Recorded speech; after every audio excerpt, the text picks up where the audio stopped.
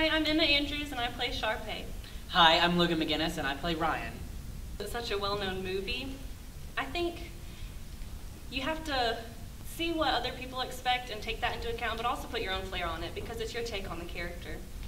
Yeah, it's quite intimidating because I remember when I was 10 years old watching the movie for the first time, the characters were so iconic and you always wanted to kind of like be like them. So now that, you know, the movie's 11 years old or however old it is, and here we are playing these characters, it's like Emma said, you need to kind of take attributes from those original characters but put your own like twist on them and, you know, bring it new to the stage.